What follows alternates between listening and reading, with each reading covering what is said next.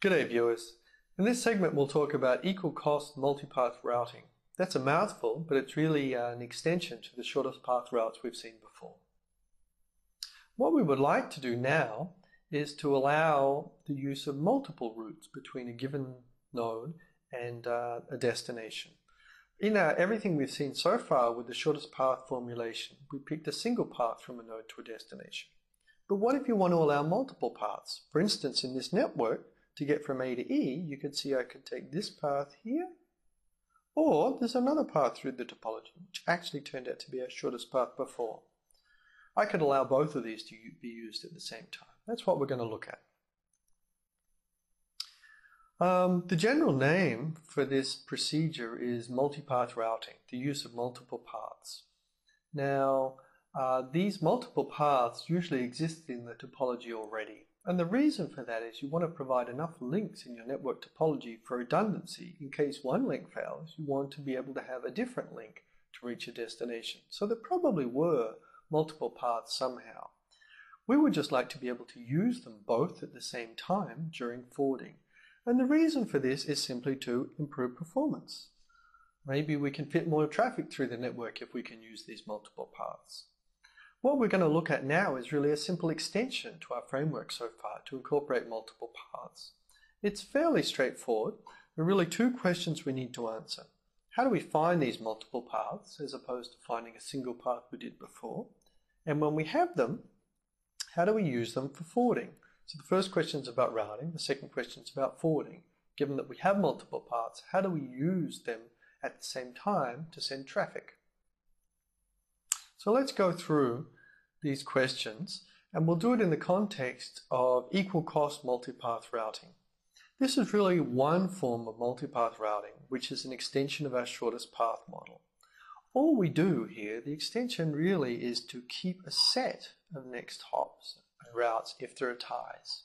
Previously, we just chose one randomly when the costs happened to be the same. There was one that was not a unique minimum cost.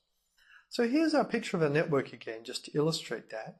And I've changed a few of the costs here in red. And I've changed it so that, now we're going to have some paths, multiple paths, which have the same minimum cost. So you can see them in this graph. I've sketched them, but we can just compute them to make sure that they're okay. The path A, B, E is one way to get from A to E. That has cost 8, okay? Well, there's also another path, and that is the path A, B, C, E.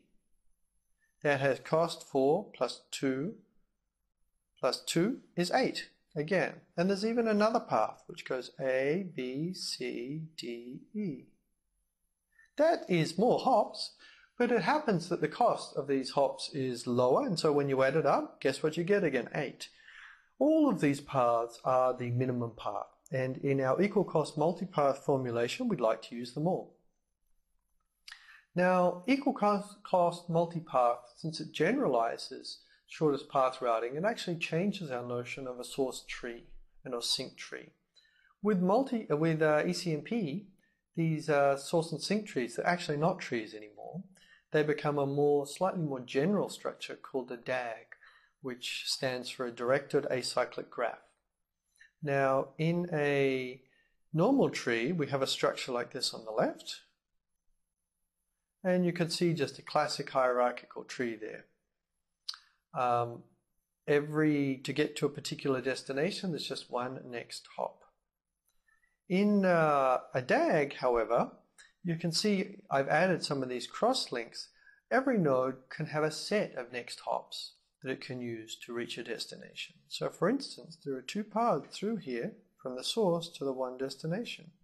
So that means from the root, I could go either of two different ways and I would still be able to arrive at this same particular node down at the bottom. It's a DAG, it's acyclic, so there are no cycles or loops in this topology. As you follow paths through here, you'll definitely get to a destination without going round and round in loops. So we haven't admitted loops. There's also still a compact representation for routing. Each node now has not a single next hop, but a set of next hops to reach a destination. But we don't need to have nodes store the entire path or anything like that. Let's just see a little bit of an example. Here's our graph again. Now we'd like to find the source tree, or really DAG, for E. The procedure that we go through is simply Dijkstra, but keep all of the ties instead of randomly picking one. And then once we've got this tree, we'll be able to compile it into a forwarding table. I'm not going to show you here, but you'll find that as well as Dijkstra, there's also a straightforward extension for distance vector, where instead of choosing one minimum cost route, you can keep multiple of the minimum cost routes, the set of neighbors if you like. Okay, let's see that source tree for E. Well, let's see, I'm going to start going out with minimum cost. From E we can reach D here. Now at distance 2 we can get to F, we can get to C. Now interestingly, this is where things have been added. I can get to C in two different ways. The direct loop route here and via D. It still costs 2. And we can then go on adding other paths through the network. So for instance, to get to H, well, let me do B first. To get to B, you can get to B here over this loop, but you can also get to B along this path. They both have cost 4. And similarly, we're going to get to A along here, H along here, and F along here. None of this has changed. And this is the shortest path, the source tree, which is really a directed acyclic graph. If I just flip ahead, you'll see, now hopefully they were actually the same as what I drew, that there are 2 new lines here that really got added with the ECMP case. Just tracing over them. We can now compile, so this is just a source tree as before, but a slight generalization of it. You can verify that for yourself. We can now compile this into a forwarding table. It's the same procedure as before, just mapping from a tree down to all we need to do is remember the next hops.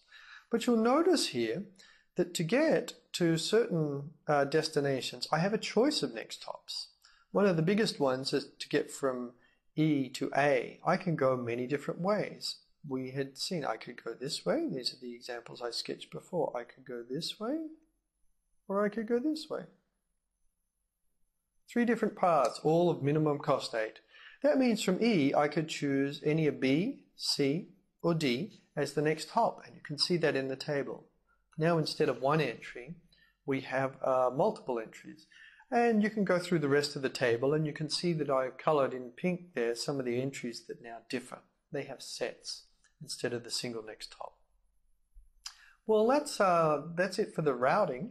What about the forwarding? We like to forward with these equal cost multipaths. One way you could do this is when you have a packet, since you only want to send the packet down to one neighbor, otherwise we'll be making copies of it. You could simply choose at random for every packet which of the next hops to use. That's this option here. That's actually very effective in terms of balancing traffic across all of the different paths. However, it adds jitter. Now what I mean by this is that the different nodes going from a given source to a given destination might experience quite different delays through the network.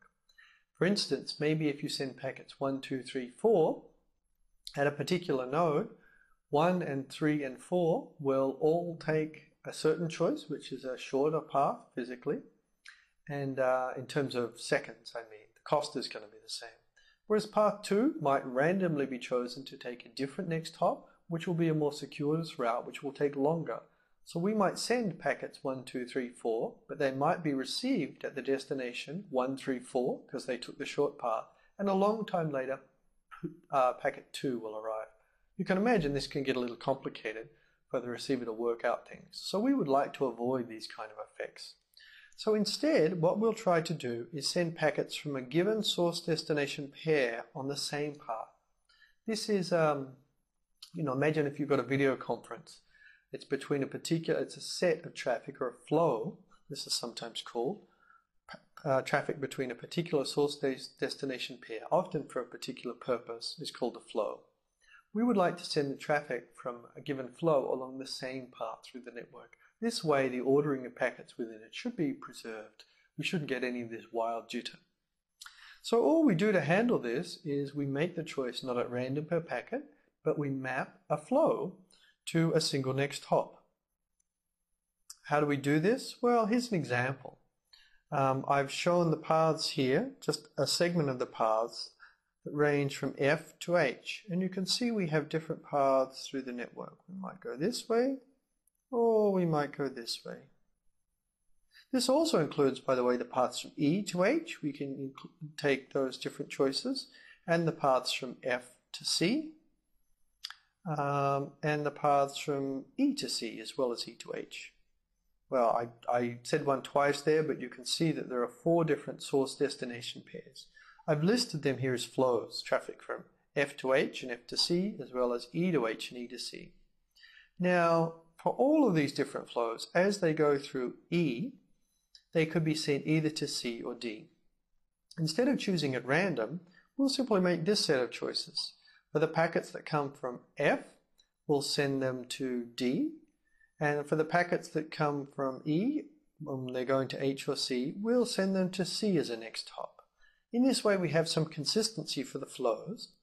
But if we think about traffic that's heading towards C, we're actually using both of the next hops. We're using D and C. So traffic towards those destinations is utilizing multiple different paths through the network in parallel. And that's how we forward with ECMP. Now you know this slight generalization of the shortest paths we've seen before.